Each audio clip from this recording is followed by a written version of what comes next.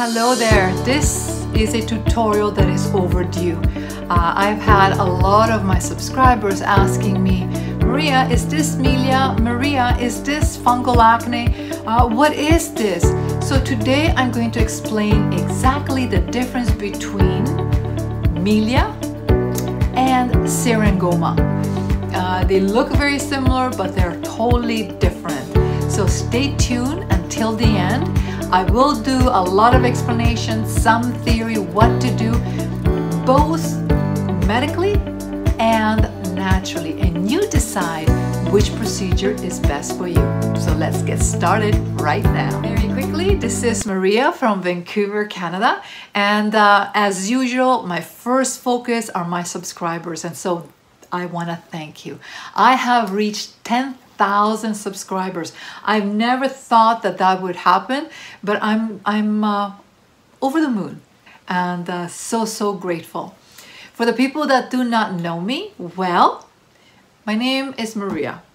I've been in this industry for a long time, and I've decided to do YouTube so I can reach more people and help more individuals. So if you enjoy what you see and what I say in my content, please take a moment and click below to subscribe and ask me questions. So comments, feedback. If you don't agree with what I say, it's okay.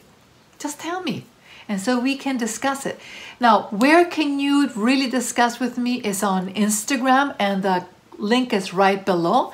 Instagram is more private, so you can send me your picture of your condition so I can see, and from there we can discuss what we can do. So let's start talking about syringoma, mainly, a little bit about fungal acne and a little bit about melia, but the focus is syringoma. So if you have fungal acne, I know that a lot of people will say put antifungal shampoo, Nizoral, and apply it, but that is only temporary and is very dehydrating, and for a lot of people does not work. That is something that you need to deal with, an internal issue. Fungal, something to do from the gut, and people call it candida. It doesn't really matter, but you have to look at what's happening internally. So I do have a tutorial coming up, and the little card is coming, and please look at it. And if you do think that you have candida or fungal acne, it is itchy sometimes, very irritating, and it can spread everywhere. It can start here, it can start here, it can start anywhere. It starts from the gut. So let's look at the gut. So do give me a little link, click below, or go directly to Instagram for a second, to Instagram, and send me a picture. Tell me where you're from. Why do I ask you where you're from? Because from there I can tell what type of foods you eat. What is your diet mainly? And so let's do that. I don't want to spend too much time on the fungal acne because there's so much for it. Just look at the tutorial and right away go to Instagram. Melia, on the other hand, usually happens around the eyes, sometimes a little bit lower. I had one over here, and I do have a tutorial that you can look at how to remove it. I have another one for prevention. And so everything is prevention. And as you can see what you can do to eliminate it. And I have pictures, of course I have pictures. And the other one, the syringoma, is something to do with the pseudoreflux or sweat glands. So let's look at between the two of them, because melia and also syringoma, a lot of people get confused the difference between them. And so I have a little diagram and pictures. So which one should I start first? Okay. So syringoma is like this, and you see like they have like their bumps, and usually happens around the eyes, usually, but it can also go onto the neck. You see that? Yeah, very nice and clear there. and the chest, wherever you have sweat glands. Some people get it in the area of the groin area, and so I will talk a little bit more what to do. But the milia is quite different.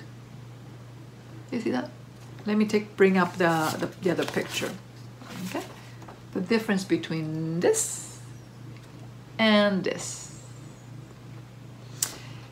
So let's look at the theory behind it. I know that so much with theory because I believe that when you see a picture and diagrams, it makes sense. So, okay, so the first one here is the milia. And it usually looks like a little pearl, and you need to get a little lancet, like a needle, a sharp needle, and you cut right across, like the skin there, right across there, and then with your 2 fingers you just pop it out, just like pop it out. If you're scared of doing that because it's around the eyes, just go to an esthetician that knows how to do it, or a dermatologist. And it usually comes around the hair follicle. It is associated with the hair follicle because this is like sebum oil. This is a normal, you can see here, like a normal sweat gland, and the particular one is the eccrine sweat gland. Okay, and everything is found right into the dermis. So it's the epidermis, and then this is the dermis area. Now, this is a normal sweat gland, so sweat is produced here, and then it goes right to the surface of the skin. And the purpose of the sweat glands is to cool us down. So if we're doing exercise or we're in the heat, it cools the body down. Now, here is a syringoma, an inflamed syringoma. So basically what's happening is that it is like a harmless skin bump, and you've seen the picture before, and it's found usually these ones here are usually found around the eyes, and that's where people get bothered, because if it's on the chest, it doesn't bother you as much. But when it comes around the eyes, it brings your self-esteem down because it does look like a textured and bumpy area. So what happens is, because there is a that word is always so hard for me. Proliferating. It's like it becomes like it starts to inflame, and it happens in this area, and then it pushes it up. So the problem is not like this milia that you can squeeze it and take it out. It is happening at the bottom, and then this inflammation pushes everything up, and that's why you see these bumps. So our main focus is, what can we do? Yes, you can do certain things, and this makes sense now. Milia is in here. You just cut it out and it's done. But with syringoma, it is dealing with an inflammation all the way down to the dermis at the bottom. So now I'm going to talk about different procedures that you can decide what to do. So the first thing I ask you, do not self-diagnose yourself, because if you have this, the syringoma, and you start picking at it with a needle or a lancet, you're not going to do anything. You're going to cause infections, inflammation. However, if you have this and you do it, you're going to squeeze and it pops out. So I would advise you, before you start playing with your skin, do go to an esthetician, a medical esthetician or a professional esthetician, somebody that knows her stuff, or to a dermatologist to get it diagnosed to see what it is. So the first procedure that a medical esthetician or a dermatologist will do is electrodesiccation. And basically it is like a little needle, a heat like a needle, and they will go above the area and they will just burn it. And so then after the burn, it will cause a little scab. The doctor or the esthetician will give you some ointments. Once the scab comes off, it basically makes it a little bit smoother, but it will not deal with a problem. Okay, where's my picture? So it will electrodesiccate here. It will take away the bump, but the problem is still there.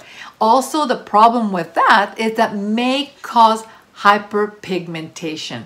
especially with individuals that have a little bit of pigmentation, like colored skin. So decide that only dermatologists can do electrodesiccation, or electrologists can do that. So please, before you decide to do that process, really think and do your research. Remember to stay with me, because right now I'm going to be talking about what a dermatologist or medical esthetician or nurses can do, but I will talk about natural remedies that you can do to prevent or slow it down or even reduce these bumps. Next one is laser, and laser usually are done by medical estheticians or dermatologists, doctors. And the two types that I found quite a bit of results is the CO2 laser, which is okay, it doesn't go too deep. And the one that is a bit better is the Agnes laser. It goes a little bit deeper. I've seen fairly good results, but reoccurrence will happen. So if these bumps will really bother you, maybe you want to do laser, but then do some natural remedies for it not to come back. The next one that I know is called the cryotherapy. It's liquid nitrogen. You're freezing the area.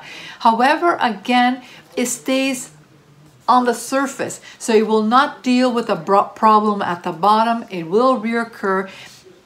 Discoloration might happen, and all these procedures are a little bit painful. So that is also a factor that you will need to decide. If they will reoccur, they will come back, it is painful, what should I do? Well, microdermabrasion can be done by an esthetician. Basically what you're doing, you're sanding things down. It does look a little bit better, but again, you're not dealing with the issue, the bottom. Okay, so you might want to combine microdermabrasion with some natural remedies. Some doctors, dermatologists give oral Accutane. I would stay away from that. I don't believe in Accutane, but again, it is my feeling about it, and there's so many contraindications with Accutane. Please do your research. Another question that I've had from my people that have asking me, my students and my subscribers, Maria, what about retinoids, retin-A, retinol and all that? It will cause more irritation. And again, I haven't seen really good impressive results with the retinols, so I would not advise it. And major irritation, because this area, it is so sensitive. Okay, so let's look at some peels. There are two peels that are very strong. You can buy these on Amazon, whatever, but I don't advise it because they're very caustic. So I would advise you to use to go to a dermatologist. And to deal with the syringoma, it's called the BCA, it's a long word, and or the TCA. And basically they're going to apply this acid, which is very caustic, right onto the head, and then it will go down, and depending how long they leave that acid, it will corrode all the way down. And then some people will use vitamin A because it's a healing. So I advise you, if you decide to go that way, be very careful. There have been people buying the TCA acid, and I would not do it. I would go to a dermatologist, and you have to do a couple of treatments, and then it will destroy that specific sweat gland. It's very caustic. Please don't do it. I'm not even going to teach you, because I know how to do it, but I'm not even going to tell you how it's done, because I find that it's something around your eyes. You don't want to ruin your skin, because if you put the BCA or the TCA not right in the center, but let's say a little bit on the side, you're going to cause burns and maybe scarring, and that's what you don't want to do. But you know about it. Go to a dermatologist if you decide to do it this way. The name of it, I will have it written out. You'll see it. Do your research. Another type of peel that you can use is glycolic acid, because the glycolic acid will go a little bit deeper, the pyruvic acid, and you can use these acids, which are usually estheticians can use them. And you can use them with natural remedies. So there's so many options out there that you can do. So for example, you can have, let's say, do microdermabrasion, and then after in a couple of days, you can do maybe the glycolic acid in that area, and pay close attention what happens to your skin, that you don't over irritate. Thank you for being here still with me. I really appreciate it. So now I'm going to talk about 6 different natural procedures. You might want to try all of them, but give time each one of them. So don't try one and then the other one and the other, because you have to give time. With natural procedures and natural products or remedies, it takes time, but they do work. So let's look at procedure number 1, apple cider vinegar. Oh my goodness. So what you should do first, wash your skin well, do a nice scrub, scrub all over your face, but especially in the area that you have the problem. Then you get a Q-tip, and you soak the Q-tip with apple cider vinegar. Please use organic with a mother apple cider vinegar, and you start massaging that area with the Q-tip back and forth, and leave it there. What happens is that the acid nature of the apple cider vinegar, it gradually dissolves the bump, and it gets absorbed all the way down to the, okay, so it goes here and it dissolves and it goes all the way down to here. So the Syringoma gets healed slowly. It is an antioxidant, so it repairs the area. So a little scrub, apple cider vinegar. And you should do it a little bit every night. Now, if you start seeing it's irritating, maybe back off a little bit, maybe every second night or every third night. You are your own doctor, so pay close attention to your skin. Lemon juice is another natural alternative that you can use. Remember, all these alternatives may work for you and may not. So do try them. But the first thing you need to do is always do a little bit of a scrub, so you remove the dead skin off the surface, so the product or whatever you're using goes deeper into the skin. The lemon juice is high in vitamin C, so it also repairs the skin. But if you notice that the lemon juice is irritating you, be very careful. Maybe you don't want to do it every night, maybe every second night. Or maybe apple cider vinegar is better for you. The aloe vera gel is also very good. It's very soothing and is high in vitamin E. So maybe you want to alternate between the two, and also very good for the wrinkles. Castor oil. You get a few drops of castor oil and baking soda. You create a little paste and you apply in that area. Leave it on for about 10 minutes, and you can do this every day or even twice a day. Castor oil is not only good for colitis or flatulence, it's also good for Syringoma. But you might want to do this at least a couple of times a day until it does reduce. Now, the next one, number 5, I don't really like it. I like to eat it, but I don't like to put it on my face. But it is onion juice. And so you just cut the onion, squeeze the onion, and you apply into the area of the Syringoma. Leave it on for about 10 minutes, and then you rinse it. And you can do this 2 times a day, maybe in the morning, in the evening, and keep on doing it until the blemish goes away. The next one, I like to eat it. I don't like to put it on my face. It is crushed garlic. And so you get the garlic and you cut it up and you crush it up. And by crushing, you know those little crusher, okay? What you're doing, you're squeezing a little bit at the juice. And you want to apply it, the crushed garlic, right into the area, and put in the adhesive tape and go to sleep with it. and you leave it all night long, and then in the morning you remove it, rinse it, apply your moisturizer, and away you go. When you're dealing with even these natural remedies, you do need to please use some form of a sunscreen, because the acid and the vitamin C and all that stuff, it makes the skin photosensitive. And photosensitive means the melanocytes in the skin are sensitive to the sun, and you might get hyperpigmentation. For me, I always say mineral makeup, and I have a link below. Mineral makeup is really good because it not only it gives an evenness to the skin, because it has a little bit of color, but it is a natural SPF. So you're protecting your skin at the same time. So it gives evenness and also protects the skin. So again, on this long tutorial, I do not know how to make my tutorials shorter. I've given you what a dermatologist will do, what an esthetician, a medical esthetician, and what you can do at home.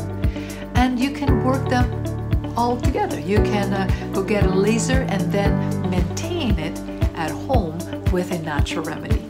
I hope that you enjoyed this tutorial. If it brought you value, give me thumbs up, share, subscribe, and I will talk with you very, very soon. Take care.